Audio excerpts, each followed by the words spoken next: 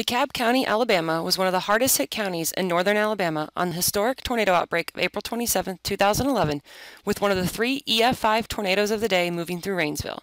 Among all the tornadoes that touched down, a total of 7 moved through DeKalb County in 3 separate waves, causing widespread damage. Daryl Lester, an emergency manager for DeKalb, on this day gives us insight into what the county was like that day, especially for the emergency workers who were working the recovery of the first wave when the EF5 struck. There was quite a bit of activity, response activity going on up there because there was lives lost up there on that F4 track, and pretty much they got wherever they could get when the F5 came through. It really didn't even get close to that same area. Which, when you're talking about an F5 tornado, what is close? Between here and DeKalb County is close enough for me. Responders then moved quickly.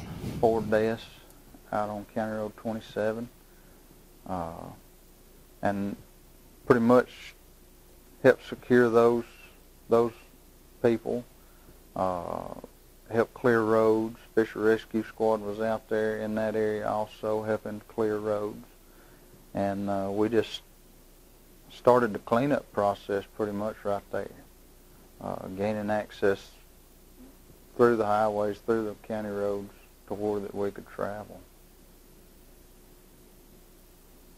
And that went well into the night. Dealing with the loss of power was difficult for people to handle and one of the greatest challenges of the day. And during the power outage, you know, people's got pretty reliant on power. You take power away, no, they wasn't impacted by the tornado directly, but they were impacted by the power outage. And for a lot of folks, that was tough. You know, they canned and put up stuff in their freezers and refrigerators all year, and suddenly they're losing a lot of that stuff. So there was a lot of impact just from the power outage. The devastating tornadoes left people with very little food, water, and supplies. This is where the community came in to help. It was impressive, the community response to things. We set up, well, just speaking on the fire departments, we set up 3 command posts throughout DeKalb County to distribute commodities and stuff. We had it coming into Rainsville, and then they were distributed to Sylvania and Ider, and then on to Henniger and Cartersville from there.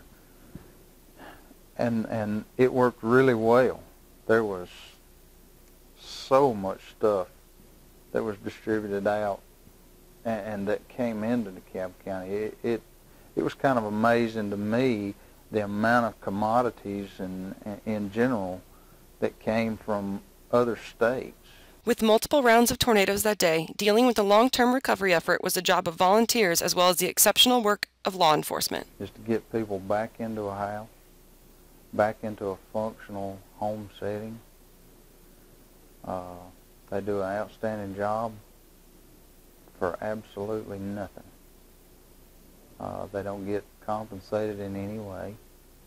They work strictly off of donations. And there ain't enough words to say for our long-term recovery committee and the others across the state. They are truly the unsung heroes. The fire departments and the rescue squads and the police officers, law enforcement that distributed this stuff out was virtually a 24-hour around-the-clock service. Especially for the first few days. It had to scale back at that point because you just can't work 24 hours that many days in a row, but they did an outstanding job. The events of April 27, 2011 have left a lasting impact on DeKalb County, but the lessons learned of the response and recovery efforts will be utilized in events to come.